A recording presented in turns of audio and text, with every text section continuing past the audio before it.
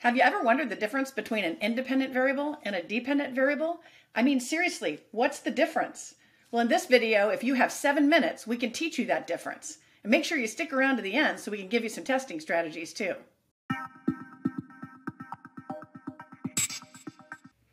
Hey, it's Dr. Pamela Kreiser here at the Research Methods Crash Lab. We're here not only to help you survive your methods class, but we're here to help you thrive. Now, if you hate math, you've come to the right place, because here at the Crash Lab, we're ready to help everybody. Let's head into the lab. Today, we're going to talk about independent and dependent variables, and the focus will be on understanding how these operate in research. Now, to keep it simple, we're going to use examples that have just one independent variable and one dependent variable, even though sometimes research projects will involve many variables. Let's start with dependent variables. In research, dependent variables are highly important because this is the variable the researcher is trying to explain or predict. Often the dependent variable is associated with the purpose of the study, and this is thought to depend upon or be influenced by the other variables in the study. So the researcher measures the changes on the dependent variable because of this dependency. In research, the independent variable is also important because this is the variable the researcher manipulates in the research study. This is the variable that does the influencing. Some examples will help us understand these two variables. So let's start by looking at examples of how the independent and the dependent variable operate in difference testing. Let's say you had the belief that there was a significant difference in calorie consumption between someone who was an adult and someone who was a child. If we were to write a two-tailed hypothesis, we might suggest that adults and children will differ significantly in the total number of calories they consume per day. Now, by definition, we know this hypothesis expresses the researcher's prediction about the relationship between the independent variable and the dependent variable. The dependent variable is calorie consumption per day. The independent variable is age group, adults versus children. This is a two-tailed hypothesis because of the word differ. This indicates the researcher's belief that the groups will be significantly different, but it doesn't specify which group will be higher or lower. In other words, it could go either way, either of the two ways, so we call it two-tailed. Going back to our diagram, we can see how the independent variable age group explains and predicts the dependent variable consumption of calories per day. Here's another example. Have you ever wondered if watching violent films makes a person more fearful of violent crime? Let's say you wanted to research this and you decided to form a one-tailed hypothesis. The hypothesis would be that individuals who watch violent films will report significantly higher fear of violent crime than those who watch nonviolent films. The dependent variable is fear of violent crime, and the independent variable is film exposure, whether you watch violent films or you don't.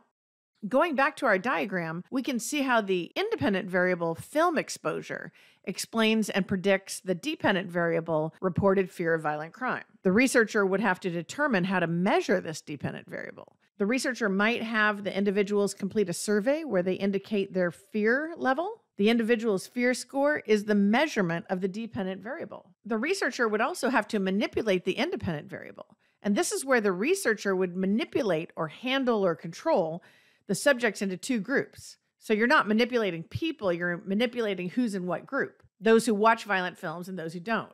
Notice that these are not two independent variables, but there are two groups within a single independent variable called film exposure. So far in this video, we've identified two examples of difference tests. We looked at differences between adults and children in their calorie consumption, and we also looked at difference in reported fear of violent crime according to film exposure.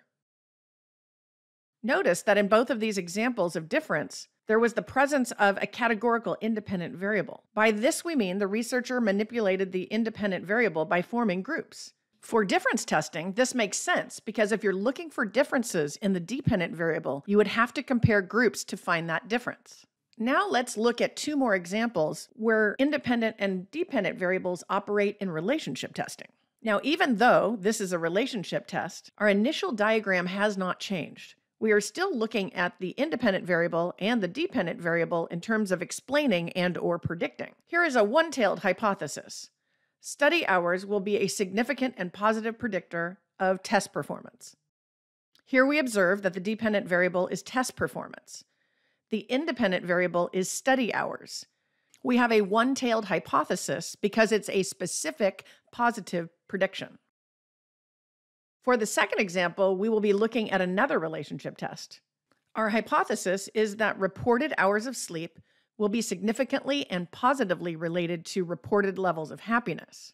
You will notice that this particular hypothesis uses the word related. In this example, we are looking at a correlation. Consequently, it is not as important to identify which variable is the independent and which is the dependent variable. Keep in mind that because this is a correlation, we are not able to determine a causal relationship. We can only predict that they are positively related. Remember that correlation doesn't equal causation. Our options are to predict that they are positively related, negatively related, or possibly unrelated. In our specific example, we believe they are positively related, but there are no specific identified causes.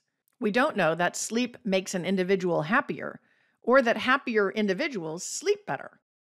We only know that they tend to move together as variables. Consequently, we predict that they are positively related, or positively correlated. This means that when one variable goes up, the other tends to go up, and vice versa. When one goes down, the other tends to go down.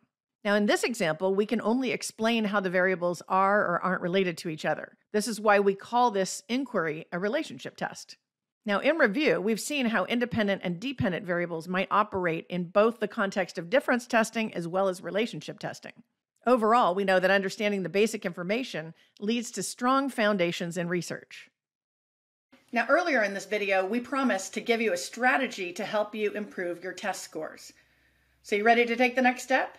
You can access our Quiz Me videos using the link here and test your knowledge of independent and dependent variables. Well, thanks for watching. And if you like what you saw, make sure you hit that like button down below, and we'll see you in the next one.